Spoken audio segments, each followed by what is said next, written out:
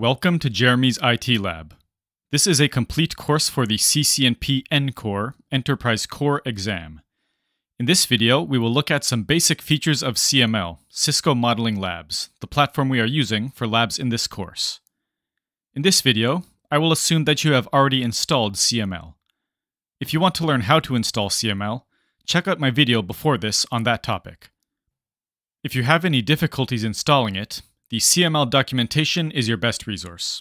Try a Google search for CML installation guide to find that.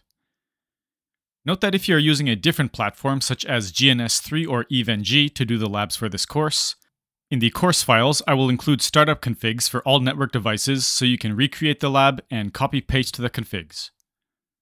First, how can you access CML? After installing CML, open whatever hypervisor you are using. In my case, I use VMware Workstation Pro.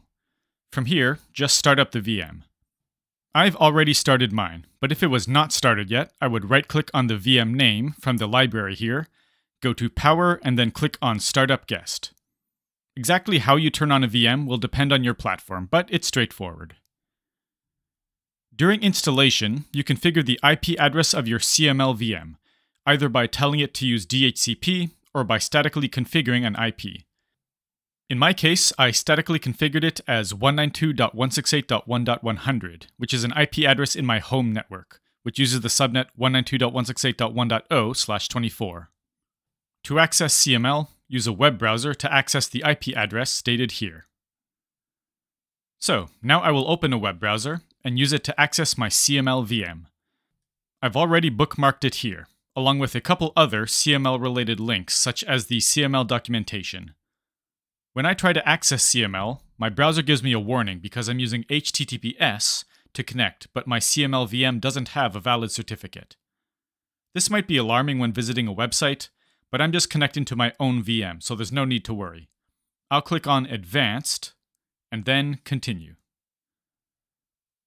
Here is the login screen for CML. Type in the username and password you configured during installation, and here is the dashboard. Here, you can see a list of labs you have made in CML or imported into CML.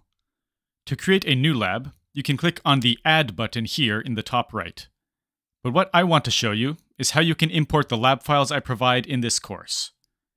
Of course, I also recommend making your own labs as part of your studies, but for my lab videos, I recommend downloading my lab files and importing them. It's simple. Just click on Import in the top right. Here, you can select the YAML file for the lab. Here is the file for the first lab of the course, Layer 2 Forwarding, so I'll select that file. Then click Import down here, and it's ready. So I'll just click Go to Lab, and here it is. Before checking out the CML interface a bit, let's start these nodes so they have enough time to boot up. Routers and switches take much longer to boot up in CML than the simulated devices in Packet Tracer. There are a couple ways to boot these devices up, but since this is a small lab, I'll do it one by one like this, by hovering my cursor over each node and then clicking the play button. Okay, now the devices are booting up, so let's explore some basics of CML. Note that I'm no CML expert, and what I do know about CML is just from trying it out, reading documentation, and Googling. So I recommend doing all of those if you really want to learn CML. But let's look at some basics. First, if you want to add devices to a topology, click on the Add Nodes tab on the right here. These are the available nodes.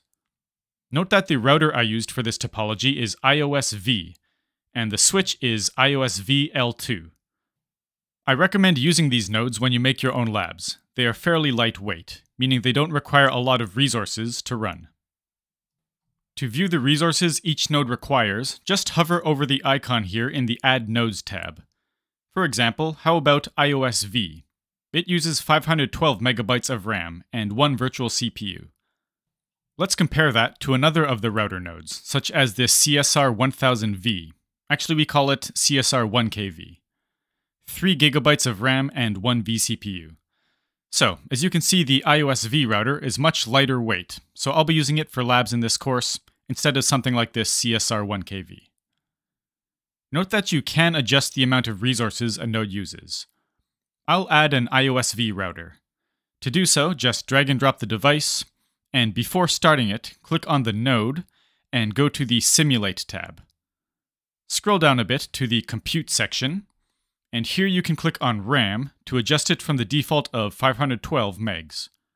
I generally use the defaults in CML, but if a node is running slowly and your computer has enough spare resources, you can increase the RAM used by a device. If you are short on RAM, you could also reduce the amount of RAM here. In that case, the device might run slowly, but it might be necessary depending on your resources. Another option here is CPU limit. By default, it's 100%, but you can lower it to prevent the node from hogging all of your VM's CPU resources if needed.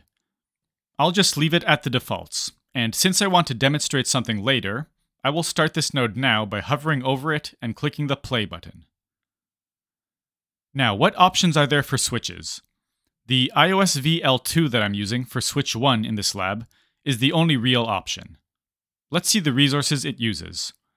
Hover over IOSV L2 here, and as you can see, it requires 768 megs of RAM and 1 vCPU.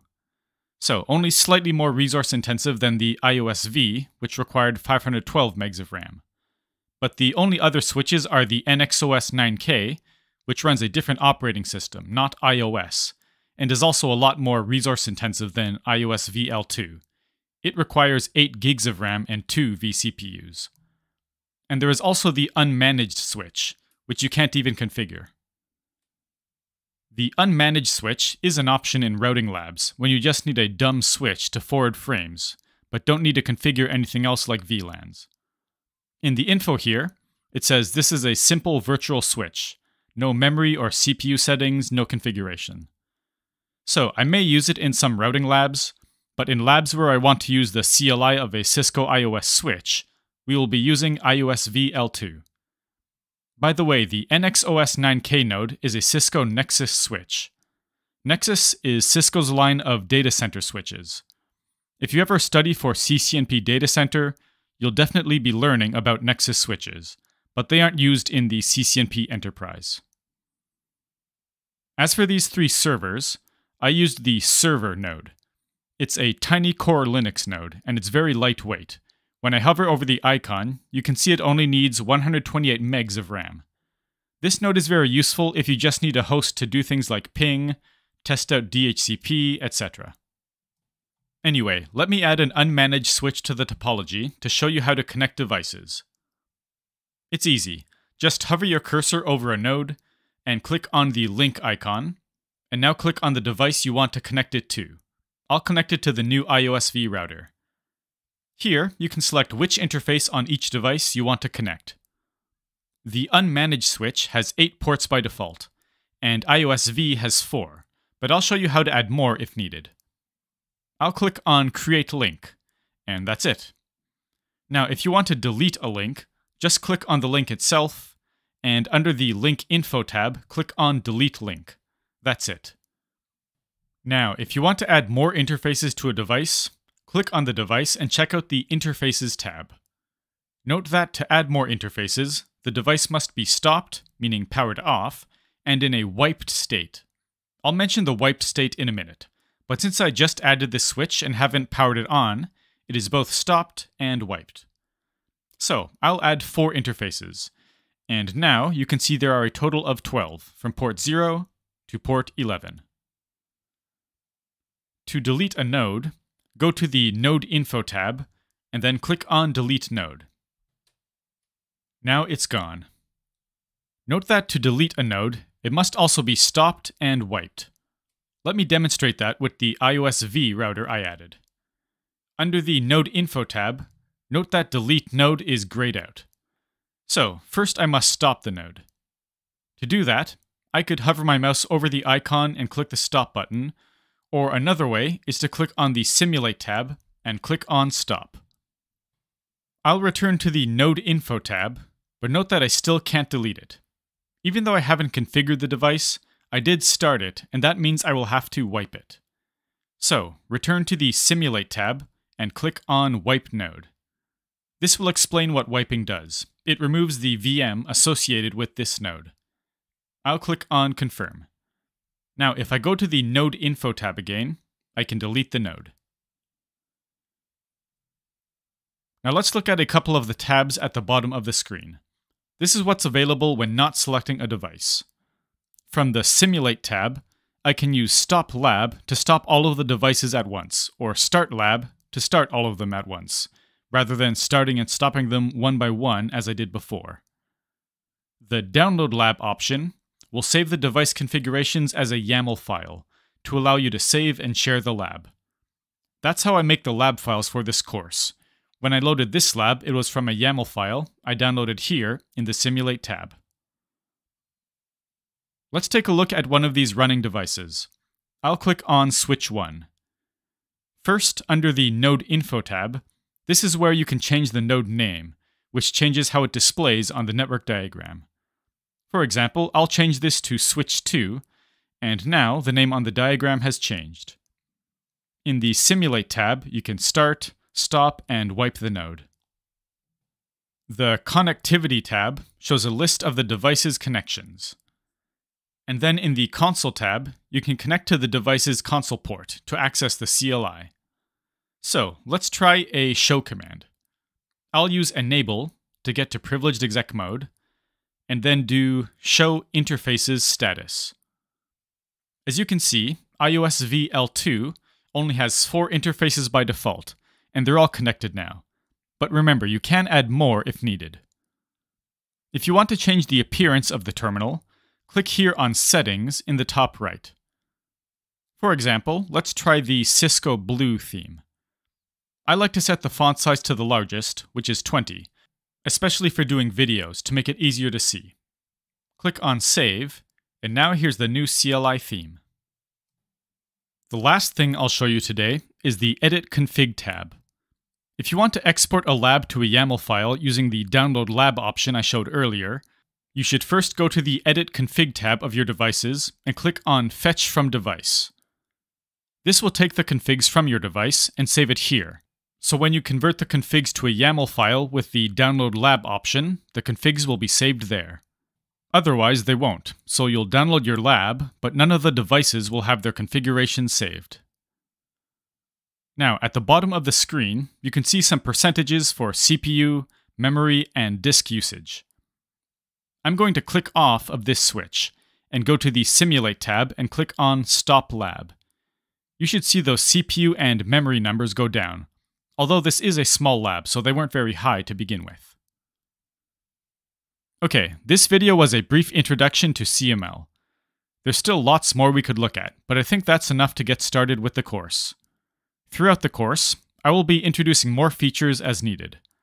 Like I said earlier, I'm no CML expert, and what I do know, I learned from experimenting in CML, reading the CML documentation, and also Googling sometimes when I have questions. So if you want to get more comfortable with CML, I recommend you do the same. That's all for this video. Before finishing this video, let me thank my JCNP level channel members. To become a member, please click the Join button under the video.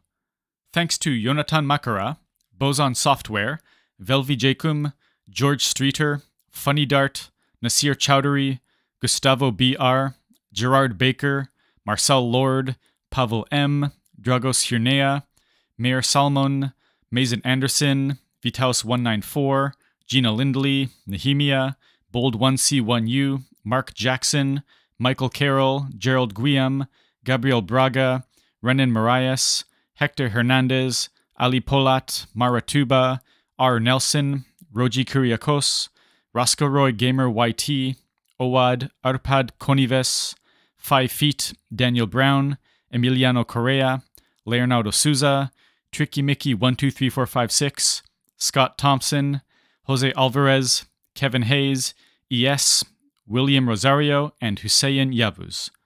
Sorry if I pronounced your name incorrectly, but thank you so much for your support.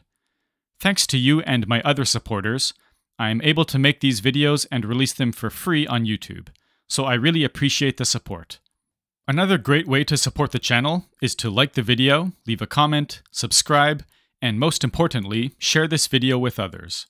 So, if this video was helpful, I'd appreciate it if you did any of those. Thanks for watching.